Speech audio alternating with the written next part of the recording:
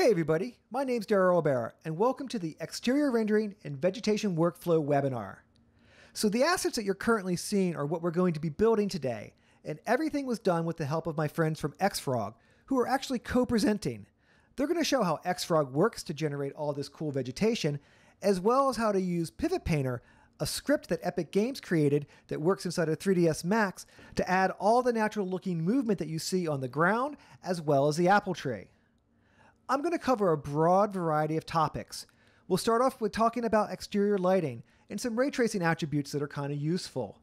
Then we'll jump into the material editor, and I'll give you a brief introduction into how it works with materials and material instances as we build up a material useful for vegetation. Finally, I'm going to end with the landscaping tools, showing you how to use Brushify to sculpt out these beautiful natural hills and populate them with the foliage tool, scattering all the cool assets that were developed. So thanks for taking the time to check this out. It's going to be a fun one, guys. Cheers.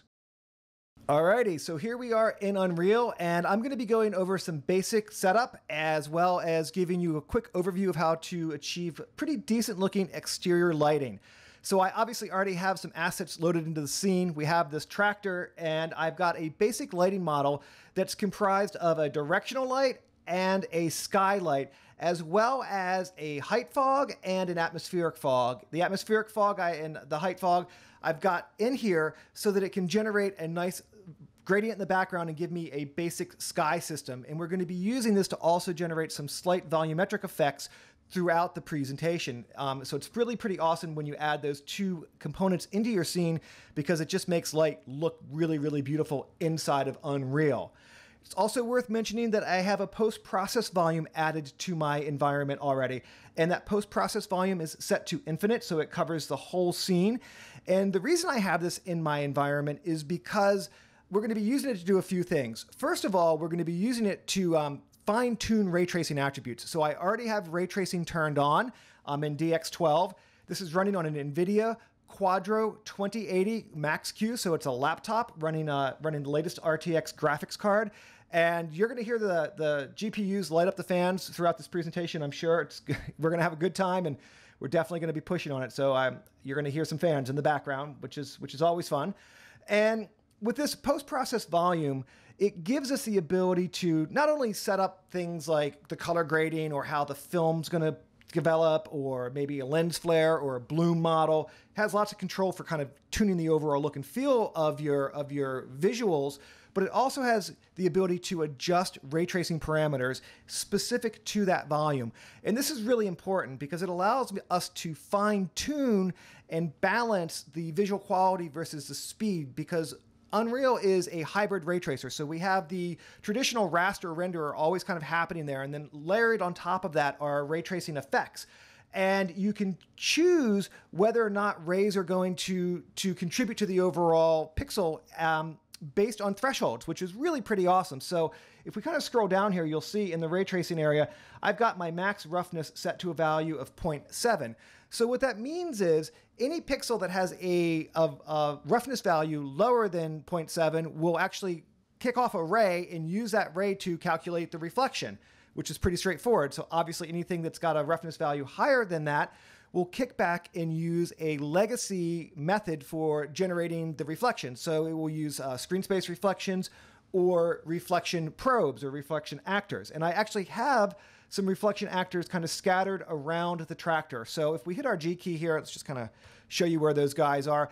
It's a good idea to set up your reflection actors using best practices, because as I mentioned previously, there's a really good chance certain pixels are going to be using those to calculate the overall final color, because again, it's this hybrid approach. So you want to make sure that you get decent reflection actors placed around. And I've also taken the opportunity to increase the resolution of the reflection actors. Actually, I've changed several things in the system project settings. So let's just jump in there and I'll run you through what I did. And these are pretty standard for enterprise workflow. So in project settings, if we just bring that up and we just type reflection, you can see that the reflection capture resolution I've pushed up to 1024. We could go higher, but 1024 seemed about right for this file. So that's going to give us much higher quality reflections. I've also gone ahead and changed my buffer So if we just start to type buffer here, you can see I have on the gbuffer format, high precision normals turned on. And the reason I've done this is because the tractor asset is actually a very high polygon asset. So if I want to get the maximum quality of light and the maximum quality of reflections, you need to enable high precision normals.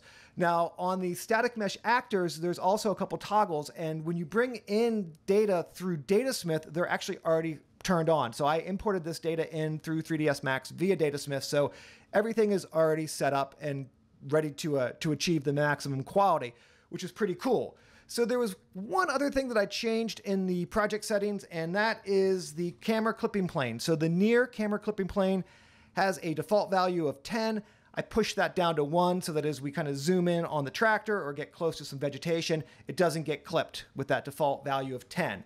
So the final thing that I should mention is I also loaded the high dynamic range backdrop actor plugin. So if you just go to plugins and then search for HDR, and I think you have to highlight built in for it to show up, that HDRI backdrop actor has been loaded because that's going to be the main lighting model once we go through some basics over here on this one. So what we've got, as I mentioned previously, is a really pretty straightforward basic lighting model, direct illumination from the sky or from the sun, the directional light, and then we have the sky giving us kind of this indirect model. And one thing that you're going to want to do pretty much always is set the color for your light. Like this is just a great thing to do. So you can see by default that use temperature is turned off. So we'll turn use temperature on, and I'll just drop that down to something like 5,600. And you can see that as soon as I do that, or even if I go down to 4,000, it really, whoa, 400, that's super red. Let's not do that. Let's go to 4,000. It really warms the scene up. Now there's another kind of interesting way of adjusting the overall color of the light. So I'm going to turn off use temperature. And if we just search for sun in the light here, we're going to turn on atmospheric fog and sunlight. And this is actually going to change the background, and this is going to be something that we're going to leave on throughout the demo because I really like sort of these little volumetric effects and things that we're going to achieve by having that height fog in here as well as the atmospheric fog. So by turning on atmospheric fog and sunlight, now if we go over to the atmospheric fog with sun still in my search parameter, you can see that we can affect atmosphere affects sun illumination. So as soon as I turn that on, now you can see that the color model has changed to basically capture the overall orientation of the sun. So if I put the sun higher in the sky, obviously it's going to get cooler. If I put the sun really low, it's going to get warmer. So by turning on those couple little switches, we now have a sun model that's being kind of calculated for us based on the orientation of the sun, which is pretty awesome. So with that done, the next thing that we want to talk about really quickly is getting an HDRI backdrop actor into our environment. And how do we do that? Well, it's really, really straightforward. It's just a drag and drop process. So we'll just drag and drop that guy in.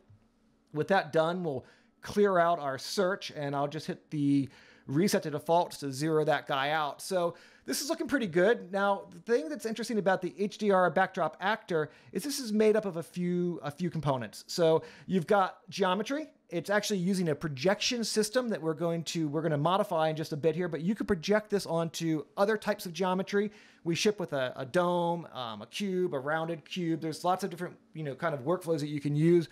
Because it is based on projections, it's quite flexible. And then it also has a skylight built into it. So you can see that, these lights are set to movable, as well as my directional light is set to movable, because everything, again, that we're doing is going to be dynamically lit. So with that kind of settled, let's go ahead and delete that other skylight. We don't need two skylights in our scene. We'll just kind of get rid of that guy.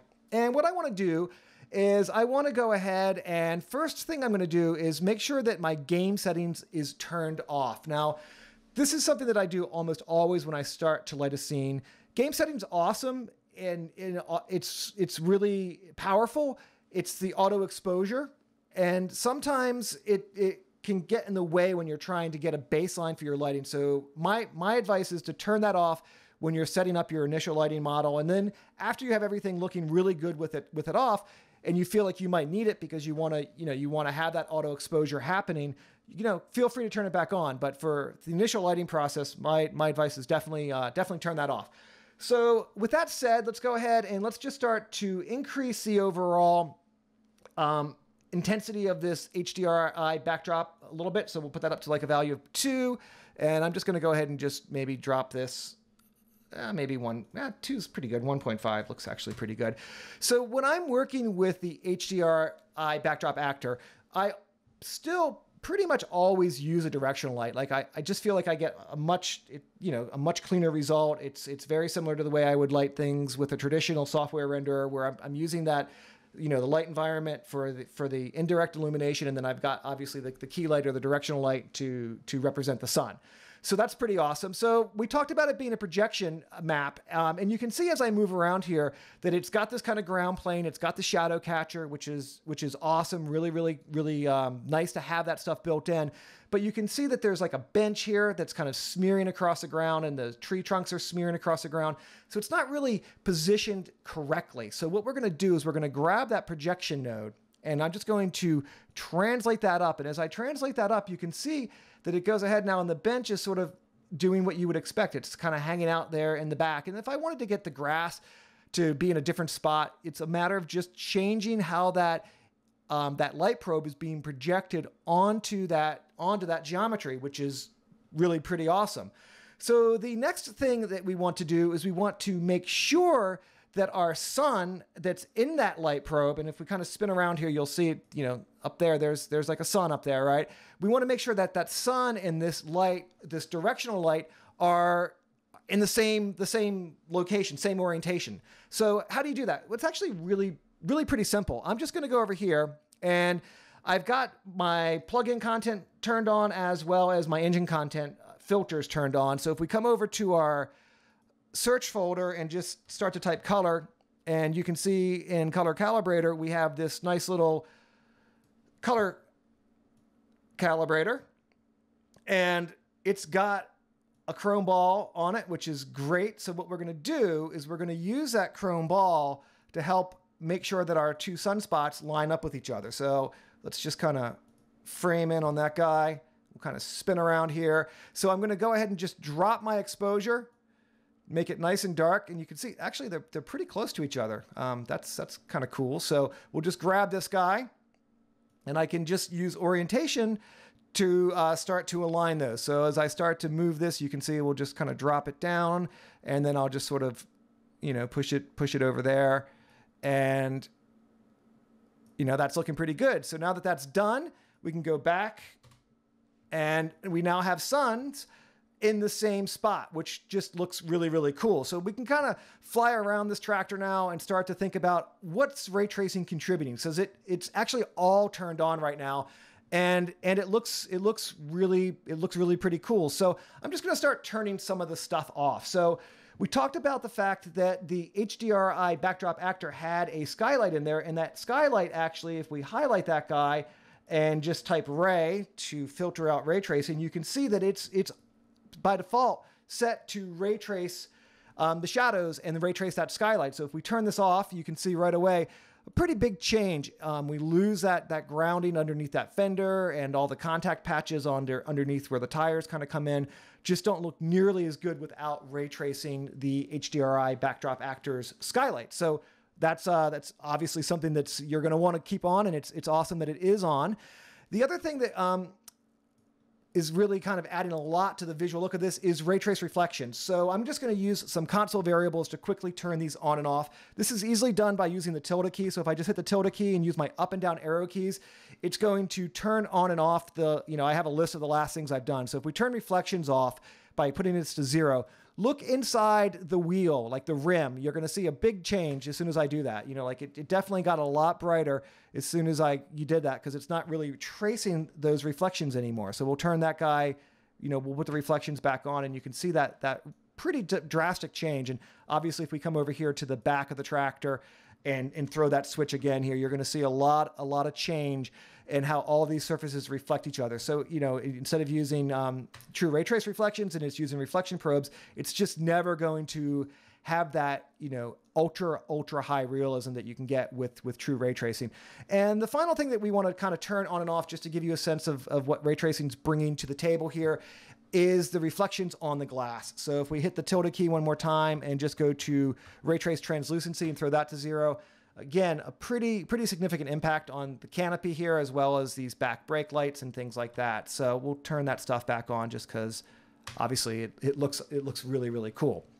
So the next thing that we want to do is I just want to modify a couple of attributes in the post-process volume to start to make this look even better. So as I sort of, here, we'll come back to the back. Actually, we'll go up here. Let's go to the front. We're going to kind of swipe across here. So as I move across here, you can see that bloom looks pretty good. We're getting this nice kind of little rolling highlight across this very kind of dirty painted surface. And what I'm going to do is I'm going to go into the post-process volume and I'm going to actually change, and we can stop searching ray tracing. I'm going to actually go ahead and change the lens effects really quickly on bloom. So instead of having the standard method, I'm going to kick this over to the convolution. And as soon as we do that, you can see we get that really nice little hot pop happening, and it gets that little cool star pattern as we kind of swipe across there. And I'm just going to go back to my directional light. And on this directional light, I'm also going to give it just a little tiny bit of source angle just to kind of soften that up like it's kind of coming through the cloud. So you can see it just kind of smeared that out a little bit longer there. As I kind of move that around there, it just looks really, really nice. And if we kind of scroll back here to the back side of the tractor and start to move around here, you know, you get that really nice sense of that bloom kind of happening. So the next thing that I want to do is I'm actually going to go ahead and I'm going to turn on, while we have this directional light up, a little bit of God rays happening. So let's go back into the directional light. And if we kind of come down here toward the bottom of this guy, you're going to see light shafts. So we'll turn that on. And when you turn it on, because we've got this environment probe in here, we're going to need to set that occlusion depth down to something smaller than the environment probe, or the HDRI backdrop actor. So I'll just put that down to something like 2000. And then if we turn on the shafts, the light bloom shafts here, as I start to move around, you get this sense of that light sort of burning around and doing its thing. And you can really get that, you see that little flare kind of kicking off. That's because we changed that flare model or that bloom model. And we're getting these little volumetric streaks sort of happening through here. And this might be a little bit strong. I'm going to go ahead and just turn that to something like a value of 0.1. I just want it to be really quite subtle, but you can still see it kind of through this area. And hopefully that's going to pick up on the screen recording. It's a subtle effect, but I kind of like it when it's just this nice little subtle effect kind of happening there. And that's basically it for getting that stuff set up. So now that we've got a decent looking lighting model in our environment, and we've gone ahead and we've got the sun aligned with each other, we've done some post-process work, the next thing that we want to do is start to generate some vegetation. So I'm just going to jump over to a bookmark and we'll load in a piece of geometry to start generating a material, and I'll walk you through how that's done. All right, so we're going to spend the next 15 minutes walking you through the process of creating a vegetation material. So a little vegetation look development. Now, 15 minutes isn't a lot of time, so we're not going to be making the most sophisticated vegetation material, but I am going to introduce you to the concepts of working with the material editor inside of Unreal, making master materials, and from those master materials, generating material instances. And it'll all make sense sort of as I go along and explain it. So the first thing that we want to do is get some assets inside of our scene to begin working with. So we'll jump into my ground cover, and I'm going to grab this fern, and we'll just drag and drop that into our scene, and we'll just frame up that fern. And as I start to look at this fern, obviously this isn't looking that great. I mean, the color's crazy.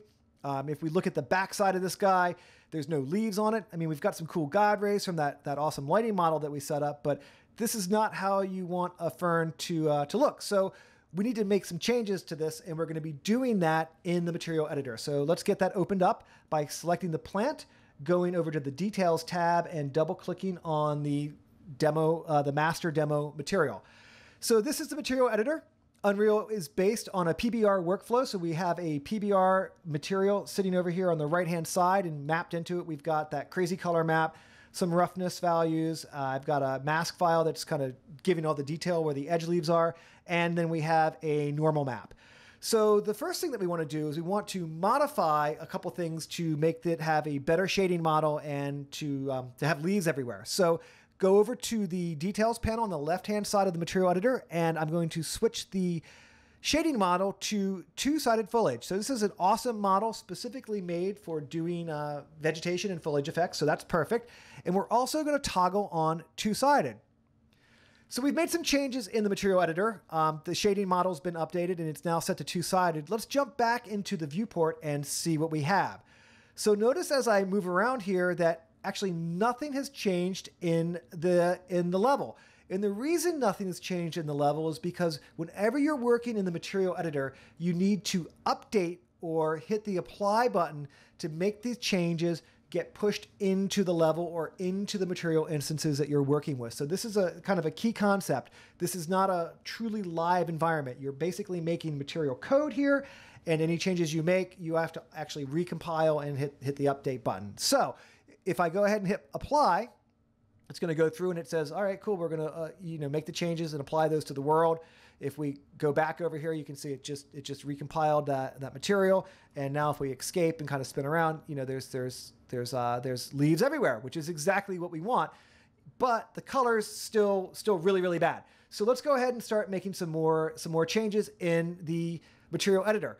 So if you've ever used any node-based workflows, you're going to feel right at home inside the material editor. If you've done compositing work or you've made materials in other node-based systems, DCC apps or something like that, it's a very similar workflow. So on the right-hand side, I have a palette. That palette has all the nodes that I can use to generate materials. And I mean, you can just write the most amazing, crazy things. There's just so much functionality inside of here.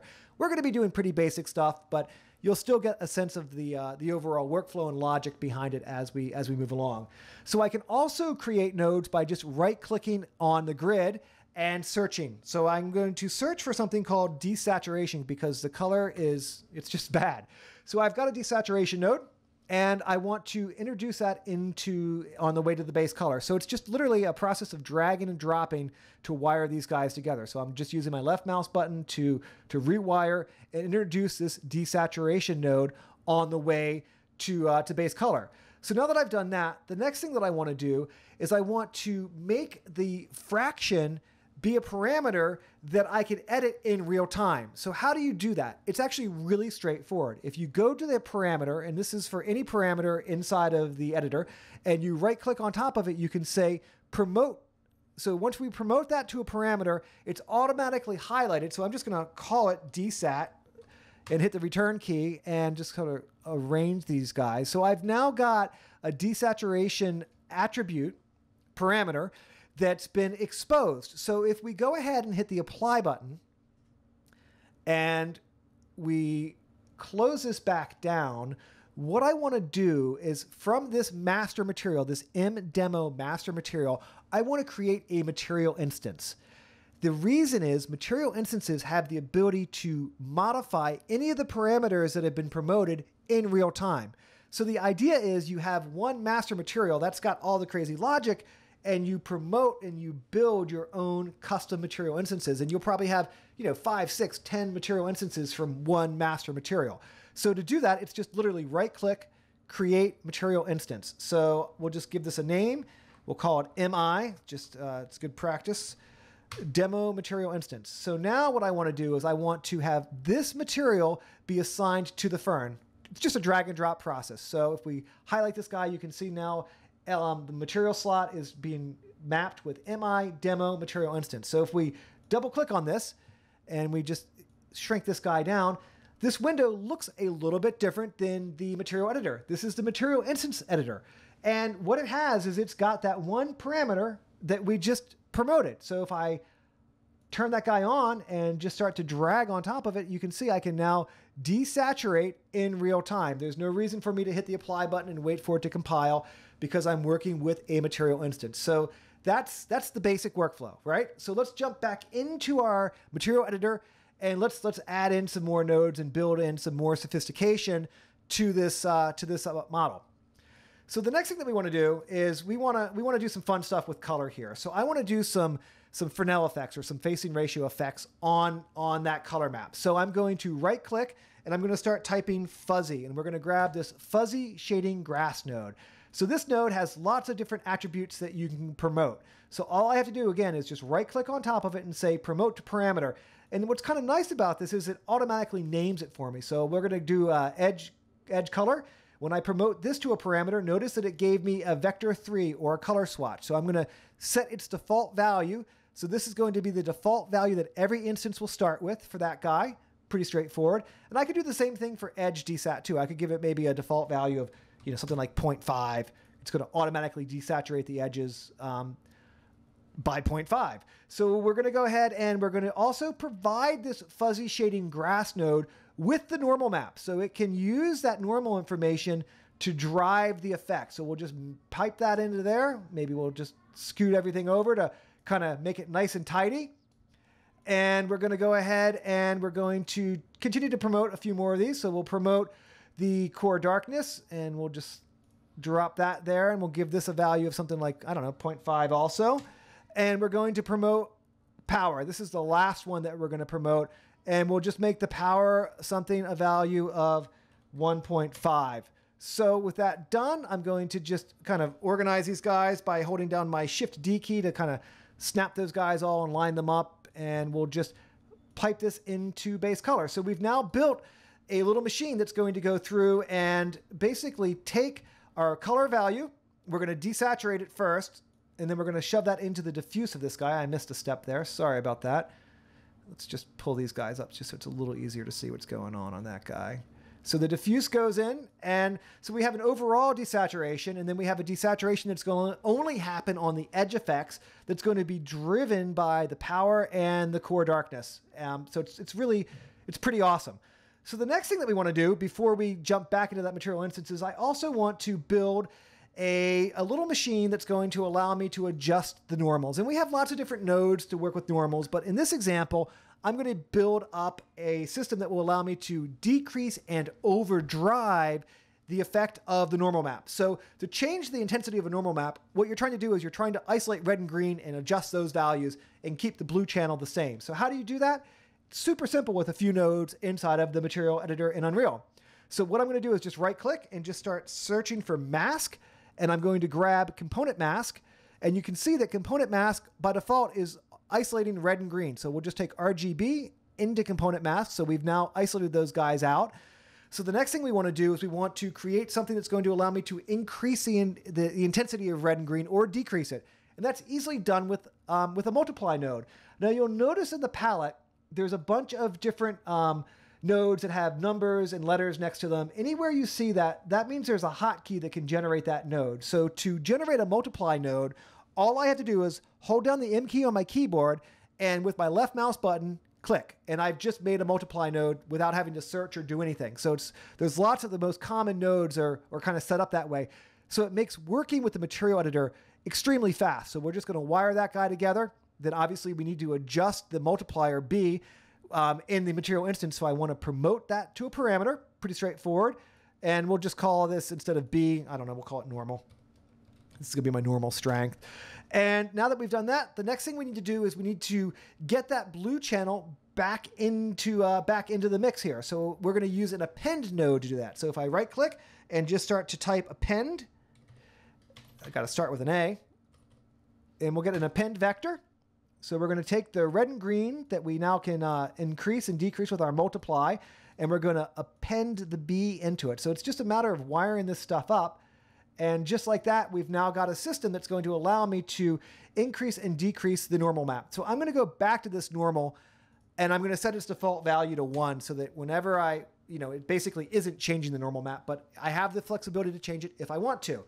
So now that we've done all of that logic, let's go ahead and click the apply button. So it's going to go through, it's going to update the original material to use in the world. And if we jump over to the material instance and we kind of zoom this guy down here, and we just sort of, let's just kind of fly in on this stuff and, kind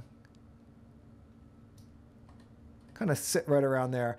So now we've got all this stuff that we can use to adjust the overall effect of the shading on this guy. So it looks a lot different, right? So we've got our overall saturation. If I can turn that off, but we also have this edge desaturation. So if I zero that out, you can see the edges are going to get greener. And if I put that up to like a value of 1, they're going to get very desaturated. And the kind of effect of that desaturation and how that desaturation happens is made from a combination of the power and the core darkness. So if I make that core darkness really high, like a value of 2, you can see that it's gotten, it's really, really overdriven. So maybe we drop that power down a little bit. That doesn't look so great. So I'm going to put this core darkness down to something like 0.9.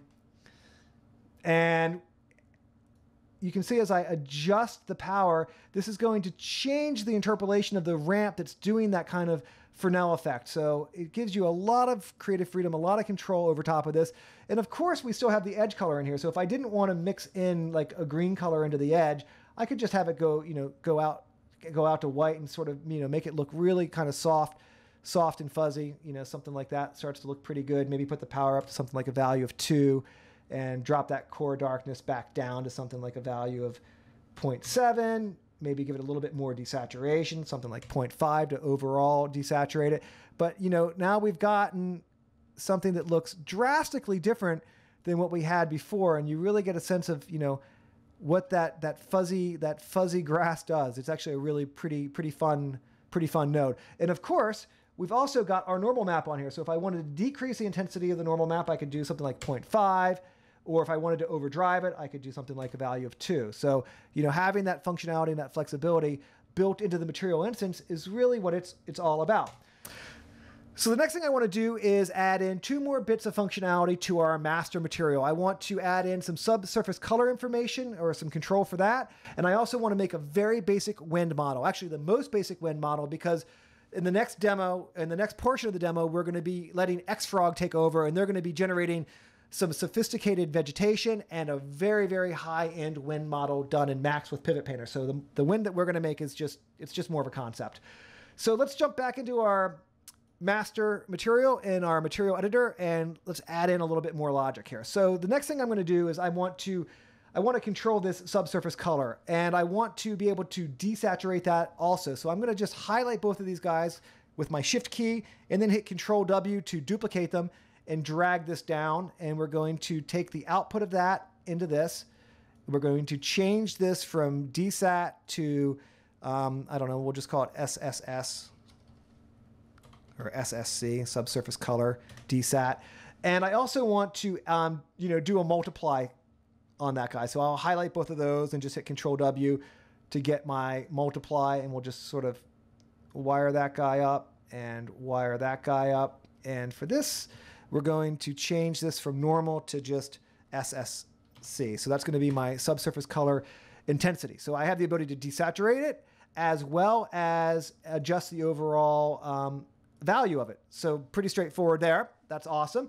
So the final thing that we want to do is add in the ability to modify this and have a little bit of wind happening. So we're going to do a world position offset, and we're going to use grass wind to do it. So I'm just going to slide this out so that we have a little more room to work here. I'm going to create a new node, and it's going to be called grass wind.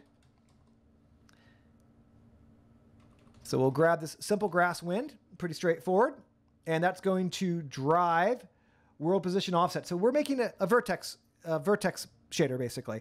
So wind intensity, we want to promote to a parameter. Great. Wind height will promote to a parameter. Also great. Wind speed will promote to a parameter.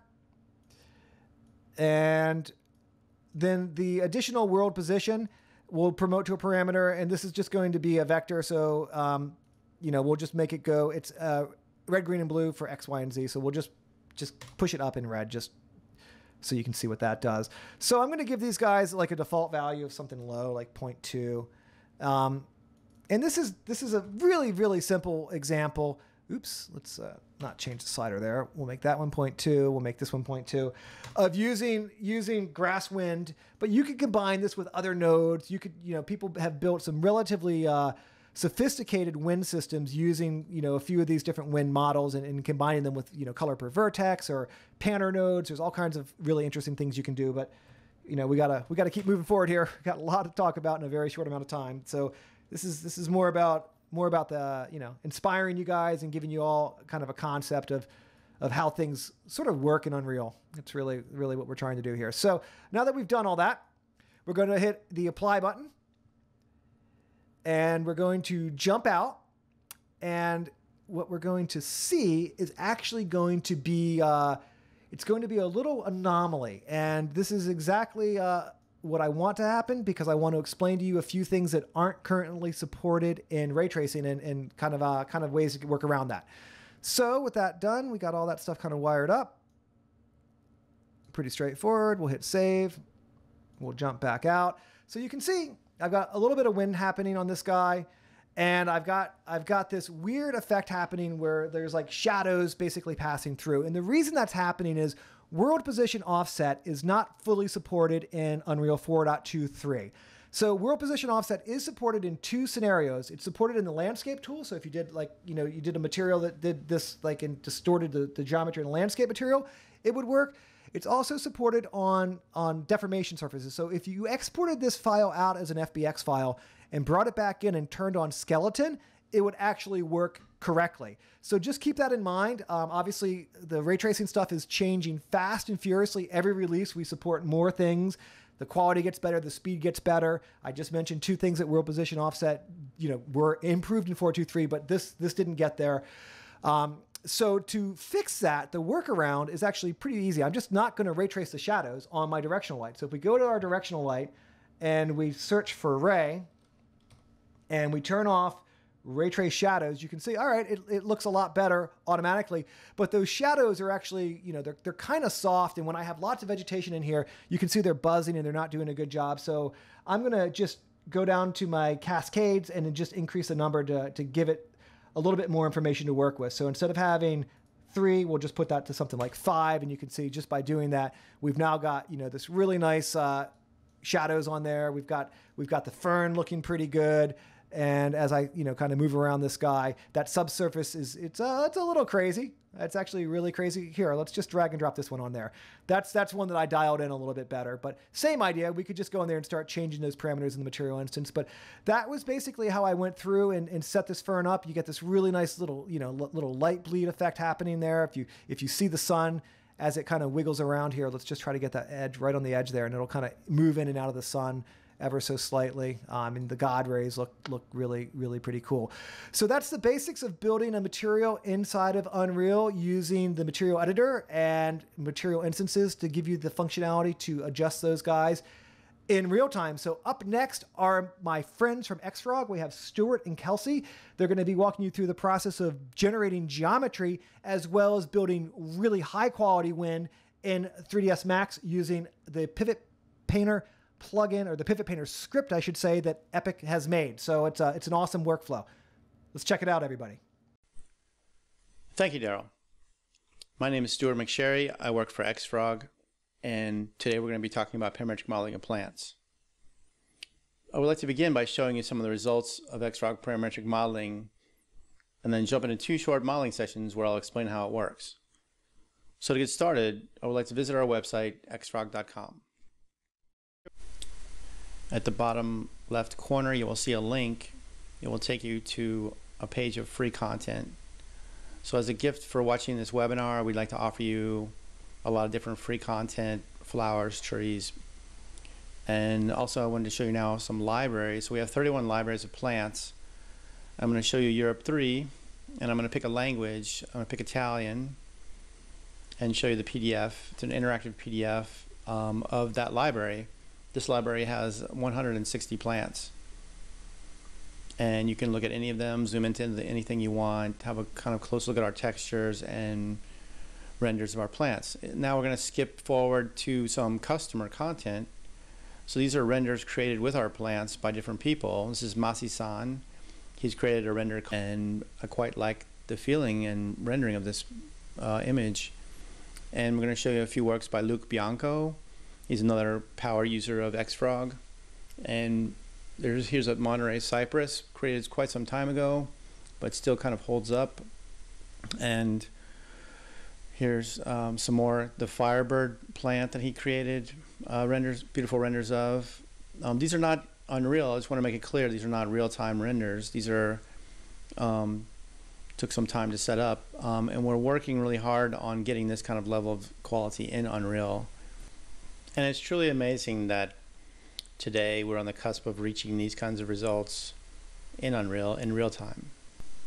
So now I'd like to talk about a book. It's called The Digital Design of Nature. It was written by Oliver Deussen and Bernd Lintschmann, the co-founders of XFrog.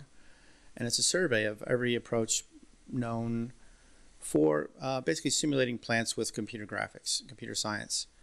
And it's a great survey, actually 300 pages throughout history of different approaches, rule-based, procedural-based, including a chapter on XFrog. And here we have a page from the book. It's covering phylotaxis, which is a very important component of XFrog. It's using golden angle, golden mean, golden section, Fibonacci sequence, whatever you want to call it. And I can't really define this in 10 minutes, so I'm just going to skip over that. And here's branching. So also very, very important to have different types of branching techniques built into your parametric software. And these are all in XFrog.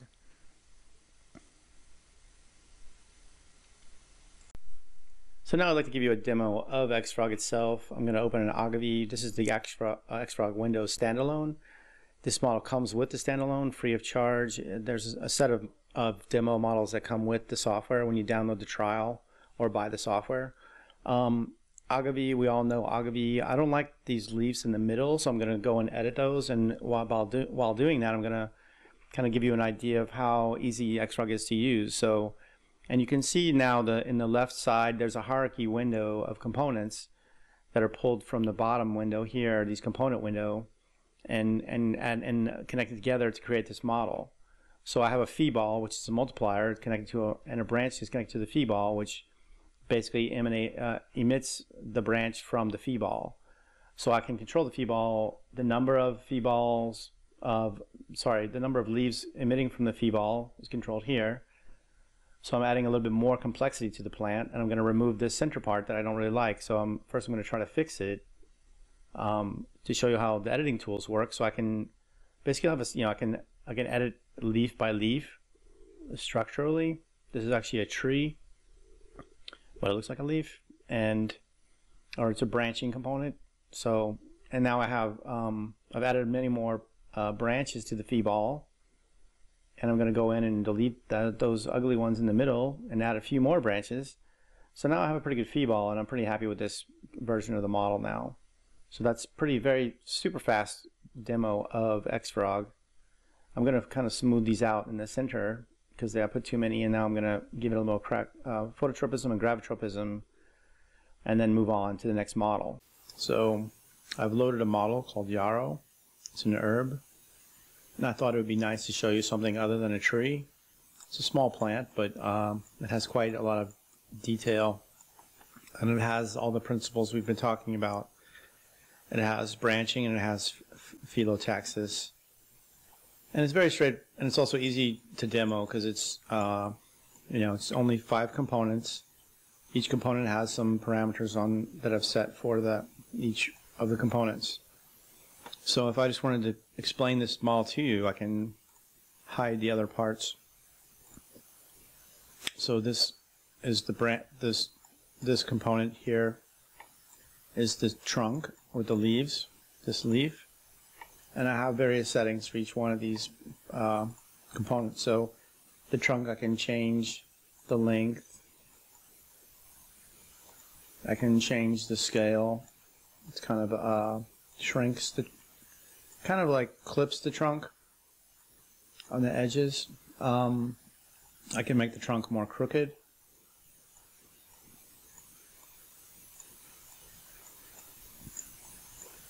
I can create more leaves. It's very simple software to use. And I can also arrange the leaves in a number of different ways. So lateral, perpendicular, alternate lateral, paraperpendicular, paralateral.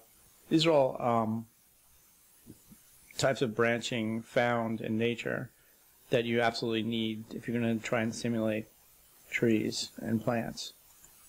So I want to put this kind of back where it was, and I'm going to show you now the rest of the plant. So how that was built. So we have here the canopy and the flowers of the plant. And those are basically this branch is fed into a phi ball, and the phi ball has it's basically the phylotaxis control. So it's a sphere, so you can control it as if you're controlling a sphere.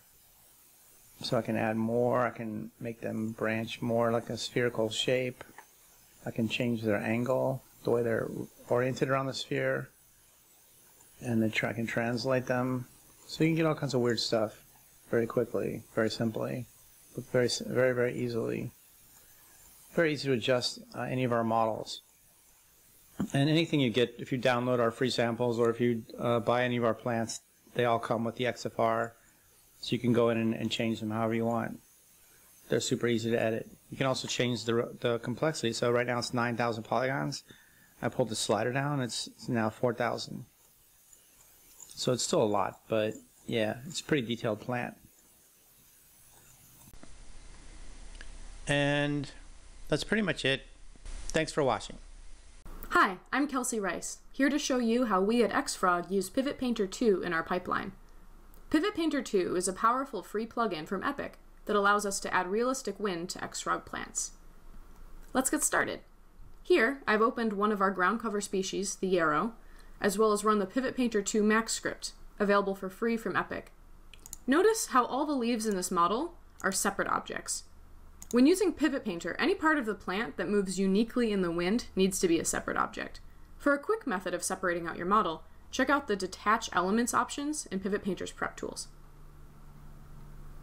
In this example, I want the leaves to flutter in the breeze while attached to the stem, which will sway back and forth. To do this, we need to set up a hierarchy. Since the leaves are attached to the stem, we need to make them children of the stem in the hierarchy, like so. Just selecting all the leaves, making them children. Every sub-object that moves in the wind also needs its own pivot point. Pivot Painter 2 can generate pivot points for you under the Generate New Pivot Point section if necessary. In this example, I'm creating a selection set for all the leaves. Now I'm taking that selection set and choosing a leaf pivot object, in this case the mesh for the stem, and creating new pivot points. As you can see here, each of these new pivot points are located right at the base of the leaf, and the x-axis follows the length of the leaf. So these all look good, auto-generated. We also want to make sure the stem itself has a good pivot point. So you can see here that it isn't rotated correctly, so I'm just going to quickly fix it so that the x-axis points up. Now all the pivot points look good. Once the pivots have been assigned, you need to recreate the model's bounding boxes. Pivot Painter 2 captures the length of a branch or leaf by finding out how long its bounding box is along the x vector. Recreating bounding boxes ensures the script has the correct information. You simply need to click Process Selected Objects. Now it's time to export. First, we save out pivot position and x vector data by clicking Process the Selected Hierarchy and choosing a save location. Next, we export the mesh as an FBX. I'm now in Unreal Engine, and I'm importing the mesh. Make sure Skeletal Mesh is unchecked, and Combine Meshes is checked. So I've imported the two maps that give the X vector and pivot position data. Make sure to follow the import settings as detailed on the Pivot Painter 2 guide online. Here I set up a really simple material utilizing the Pivot Painter 2 foliage shader node, which you can see right here. For the sake of this demo, I've just set it up simply with some colors hooked up. So any of the materials on the ground cover will be using an instance of this material with these nodes. So here I have a material open for the stem. When we set up the object in Max, we had the top level of the hierarchy was the stem, which was the parent, and then you had the leaves under it, which were the children. In total, that's 2 levels, which correspond to the wind settings here in the parameters. So because I only have 2 levels, we only need to turn on 2 wind settings. So the first thing you do is swap out the textures that we imported for the ones here. So those 2 are this one, the X vector, and the other one is the position index texture. As you can see here, now that I've put these in, it's starting to wiggle, but it doesn't look that great. For this particular mesh, I think it looks a bit better with some of these values turned down. One of the numbers I tend to play with first is the max rotation. In this case, I'm going to turn it up quite a bit. This will affect how much the plant is moving in the wind. Another one I tend to play with is the dampening radius multiplier. This will affect where it's actually wiggling from. So we've got the stem moving. Let's get those leaves going. Here you can see how much stronger the wind looks if I just play with a couple values in here. I've turned up the max rotation and both the leaves in the branch. Here, I've quickly put together a cluster of Yarrow using just 2 models that looks natural with minimal effort. I was able to quickly use this tool on a plethora of XFrog ground cover models. As you can see, they'll go well very nicely together and can be implemented quickly and conveniently. Well, thank you so much, Kelsey and Stewart, for that run through of the application. Super, super cool. So this is just another example of XFrog and Pivot Painter in action. Obviously, it's just larger asset. It's an apple tree and all modeled in XFrog and then obviously animated using the Pivot Painter plugin, which does just such a beautiful job of the subtle movement of the leaves that then kind of tugs on the branches. And then we got a little bit of depth of field on the camera here. And then as I kind of move through this, I've actually got some other trees or some other vegetation down here on the ground that we want to use to start to scatter across this environment. So the first thing that we're going to do is we're going to generate a terrain, and we're going to be using a content pack that I downloaded from the marketplace called Brushify to assist us in the generation of that landscape. And Brushify is just a really cool tool. The guy who wrote it is actually the recipient of an Epic Mega Grant. And it just gives us the ability to generate very, very fast landscapes and terrain. So let's check it out. All right, so let's jump over to the landscape tool and check it out. So here we are. And the first thing that I'm going to do is just make that HDR backdrop actor be a little bit lower so that it's not in the same Z space. And I've got my size set relatively small, 7x7 quads, resolution set out to 32x32. And you can see that the material's already assigned. And this is the Brushify Material Instance Landscape, and this is really where the magic happens. So if we hit create, what's going to happen is it's going to go through and it's going to add on this material, and what we want to do is define which type of landscape we want to start with by selecting one of these layers. So I'm just going to go ahead and grab the grass layer, and we'll just click on that and assign it. In just a few seconds, it's going to go through and update, and we'll no longer have this kind of blank black ground plane. We're going to have a ground plane that's got this very sophisticated procedural landscape material that does really, really fun things. And there's a variety of materials in here, snow-capped mountains and deserts and forests, and they all have a procedural nature to them so that you can have vegetation grow on areas that would receive that type of vegetation. Like desert plants only grow on the desert, and when you paint snow, the plants kind of disappear. So it has all this really nice, beautiful procedural kind of workflows built into it. Now for this demo, I'm not going to be doing too much with it. I'm just going to sculpt out a few little rolling hills here in our scene, and then we're going to scatter our XFrog plants around. So we'll jump back to our paint tool, or I'm sorry, we'll jump back to our sculpting tool.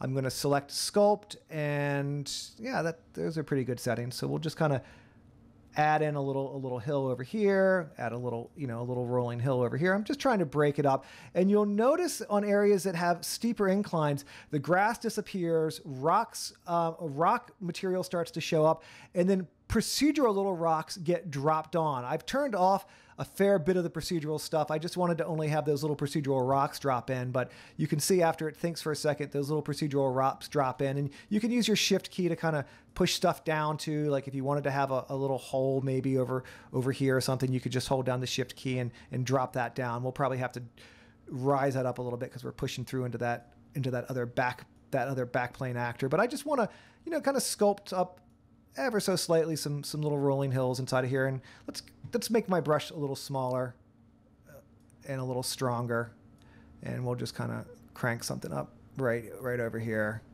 a higher peak right there. Get some procedural rocks in that area too, and kind of do something over here. Now you also have a variety of other brushes. There's smoothing brushes, flattening brushes, these erosion brushes. These guys are really cool. Like if you come in here, it's going to start to slope that guy down or make some angled faces or something like that. There's noise brushes. So you can spend a lot of time kind of just coming in here and making really, really beautiful landscapes using this workflow. It's quite fun actually. All right, so now that I've got that done, I'm just going to hop over here onto our paint layer, and I'm just going to add in some mud or some dry grass or something else just to kind of break it up a little bit. So we'll just add a mud layer in, give you guys a sense of some of the other things the tool can obviously do, like just kind of come in here and just start painting a little bit of dirt underneath where the tractor is here, and then you can kind of obviously come over here, and if you want, you could add in some more on this area. So I'm just kind of randomly breaking up the terrain, which you probably won't see after I start scattering a bunch of other vegetation around, but that's still good fun. It's pretty awesome. So let's jump out of that guy and let's grab my tractor. Just give it a little, a little kick like that, maybe. Nice. That's looking pretty sweet. So, final step. Let's take all those amazing XFrog pieces of vegetation and let's add them into the foliage tool and begin scattering these guys around. So this is also very easy and very straightforward to do. All right, so we'll finish the webinar off by painting the XFrog assets using the foliage tool, and this is really the most fun part of the presentation. So all we have to do is get the foliage tool turned on and go to the content browser and add to the foliage tool all the assets that we got from XFrog. So I'll just drag and drop these into the add foliage slot. They're going to get placed inside of there. And now I can simply toggle on and off which assets I want to begin painting with. So for this example, I'm going to paint just with this first grass clump. If we highlight it, you can see a few of the attributes associated with it. So its density is set to 100 per unit. It's going to randomly change its size between 0.5 and 1. And I've got my brush size at the top set to 400, so a relatively large brush. So I'm going to be using that to essentially just kind of scribble in and almost flood fill this environment with a bunch of these little tiny grass clumps. And you can see in a matter of seconds, I just painted 800 grass clumps. So it's very fast to start to add in this kind of beautiful detail from your foliage assets. So now that we've done that, I want to change the asset that I'm painting with. And this is, again, just a simple process of checking them on and off. So I'm going to check off that grass clump, and I'm going to come down here and grab this larger grass clump. So this is going to give me the ability to paint out essentially rolling fields of green, which is really what I want to have my tractor sitting on. You'll notice that this brush or this asset has a density set to 300. So as I start to paint this around and spray this out, you can see that it's obviously got a much thicker coverage than the original little grass clump that we were using, which is exactly what I wanted. So I'm going to kind of just scroll around and spin around and sort of paint this really kind of nice looking grass sort of all around the environment here. And you can see how fast and easy it is for me to get these very realistic looking, foliage effects inside of Unreal. It literally just takes a matter of a few seconds. And then of course, as you start to rotate the camera around or drop the camera down into the blades of grass, it just starts to look so beautiful, especially with that kind of backlighting kind of coming across there and just giving us this really beautiful lighting model that we kind of set up earlier in the presentation. So the next thing that I want to do is just add in a few weeds. So I'm going to grab this guy and I'll just paint a few weeds kind of across here, maybe a few weeds over there and a few up here. And we'll grab a couple more. I'll paint both of these at the same time. So I've checked on 2 weeds at the same time here. We'll kind of add in. I'm trying to get a variety of high things and low things so that it sort of is, as you drop the camera down inside of here, you're going to get a different look of all these different types of foliage, and that just looks so beautiful to me. I love this tool. I could spend all day painting landscapes. It's super peaceful. All right, so we need some color. Let's go ahead and finish off by adding in a couple different types of weeds here. So we'll grab some dandelions. We'll start scattering some little yellow, little yellow dandelions around there. That looks pretty good. And then, of course, it's always a good idea to add in some tiger lilies. These guys look beautiful when they're close to the camera. So we'll kind of scatter in just a couple little stripes of tiger lilies inside of there. So now that we've got that done, it's looking pretty awesome. Obviously, I could continue to, maybe I need more grass. And again, super fast and easy to do. I'll just come back here, grab that brush, and in a matter of a few seconds, I've extended that, that grass plane out a bit further. And it's still obviously, you know, moving along at a very, very nice frame right here. That looks great with that little bleed kind of coming through and that backlighting. Like that's a pretty good looking shot right there. I don't mind that one at all. So to finish this off, let's go ahead and exit out of the tool. And I'm going to go ahead and turn on a camera that's got some depth of field, and we'll just sort of, you know, pan around here, drop the camera down into the grass, and that is basically it, guys. So I would like to thank you so much for taking the time to watch this webinar. We covered off a lot of stuff. We started in the beginning going over some lighting and some basic lighting models for exterior renderings. Then we jumped in and did a little bit of look development work on vegetation. And we talked about how to use the material editor pretty in depth. We talked about material instancing also. Of course, we had Kelsey and Stewart give us really, really nice demonstrations of how XFrog works and how Pivot Painter works. And then we finished off with doing some scattering of some plants on top of some landscape that we sculpted using Brushify. So that is that's pretty much it in a nutshell. Hopefully you guys enjoyed it. We truly appreciate your time. I know this one was a pretty long webinar, and I was definitely talking relatively quickly, so I appreciate you guys sticking with it. We do these about once a month, so make sure you check out our next one. Cheers, everybody. Thanks again.